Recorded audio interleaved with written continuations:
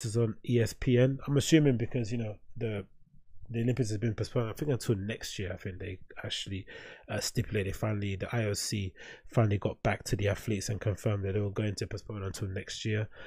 There was a little bit of hoopla around what date was going to be. I'm sure loads of sponsors were involved, getting in their ear, trying to make sure it kind of goes through. But finally, a little bit of common sense prevailed, and they're going to just postpone it, not cancel it outright, and it should be okay. But I'm assuming if you're an athlete and you've been training for the best part of 4 years for this to come around, for it to be cancelled, must be a bit of a bummer.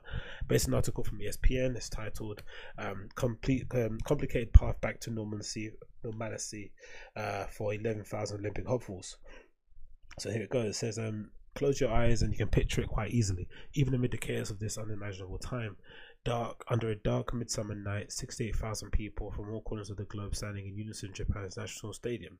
11,000 elite athletes marching on the track below, collared behind their national flag, smiling and waving to a worldwide television audience.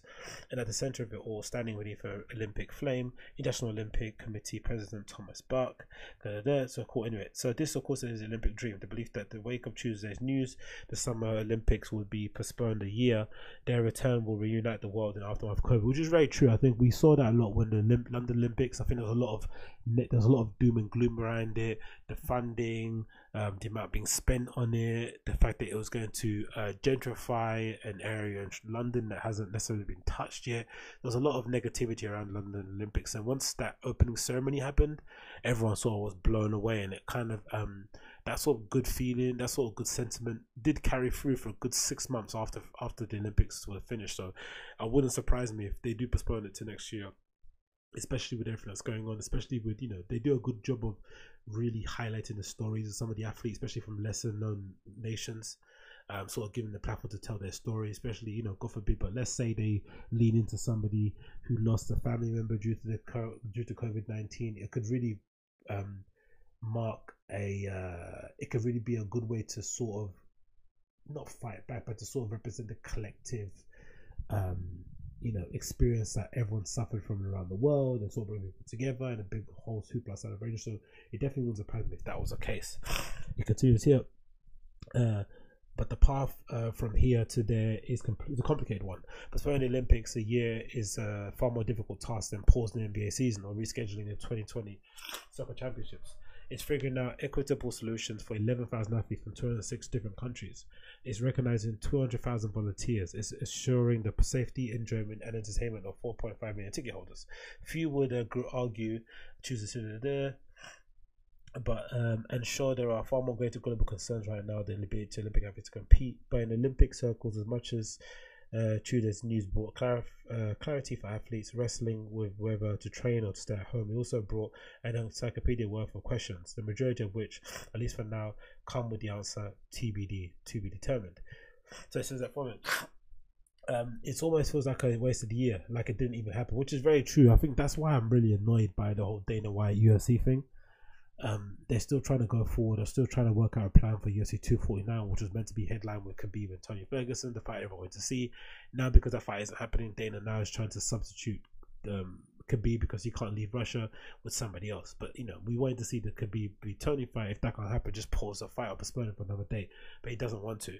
So I'd assume, in the same way the fighters are on edge, right? Khabib had a whole training camp to prepare for this fight, was on course to show up and was on course to kind of show up to the fight, no injuries that we kind of are aware of, to kind of put his body and his mind through that grueling affair, for it to be cancelled for reasons outside of his own control is painful.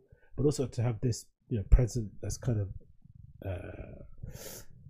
doing his best to go against any kind of medical advice and still putting on the fight. So you're in this constant loop. You're caught in limbo, basically, right? You're kind of like in a fight and purgatory. You're not close, you're not close to being cancelled, you're close to being, you're just stuck in the middle. What are you doing? Are you still cutting weight? Are you still trying to run 5 miles a day? Like, it's just a ridiculous state of affairs. So this guy really pointed it out. This guy, 2-time world wrestling champion, Jordan Burroughs. They said there's just so much up in the air now, shoved to the back burner. 76 Americans already qualified for Tokyo 2020 before Tuesday's announcement. During a conference last week with US Olympic athletes, Burrows said an athlete asked if those qualifications would hold for 2021. Very true. Very good question. While the United States Olympic Committee and Paralympic Committee leaders said they likely would, the decision is far from final, which is ridiculous, really. And they should just carry it over. And he said, "And imagine being an Olympian a whole year in advance," said Burrows. What does that do to your willpower and your fire and willingness to train? And for everyone else, when our trials, how do you qualify? There are so many uncertainties, but it's not anyone's fault, which is very true. And I think I've felt that in a little regard. I think I remember that was part of the reason why I started to book races ahead of time, because I found that when I was just running just after work or before work on the way home, there will be a point in time where I'll just hit a bit of a wall, and I won't necessarily know how to kind of get over it. And I will try to, and the recurring kind of question in my head will be like, what's the point? What are you doing this? Why? And it can be hard then the next day to get up and have the motivation to go and train, because you're not necessarily training for anything. You're just going to train for the sake of it, which probably was the reason why a lot of thinking of it now, speaking aloud, it's probably why a lot of people are into doing martial arts or those kind of things, because there is a level of progression. There is a clear way to kind of get better. It's kind of demonstrable. You know you're getting better the more you're going. That could also be why people do those kind of things. But if you don't have a race booked in, you have something in the schedule, it can be difficult to keep the motivation. So imagine if you're an Olympic athlete and suddenly they take away the ability for you to compete this year, and then they have all these questions left in the air for next year. You can't really justify in your head, logically or rationally, that you shouldn't have that donut, or that you shouldn't stay out tonight, or that you shouldn't drink. It's not going to happen, is it? Because there's only so much willpower. Willpower is finite, they say, right? There needs to be more that's driving your way of doing things than willpower. You can't rely on it, because you can have a bad day and suddenly the willpower's going out the window.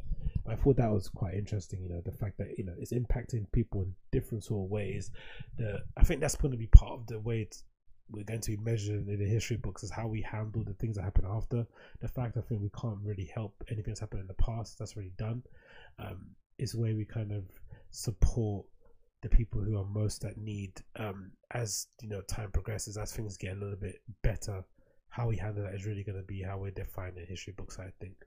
And so far it's not looking good, but who knows, it could improve in the next few days and weeks.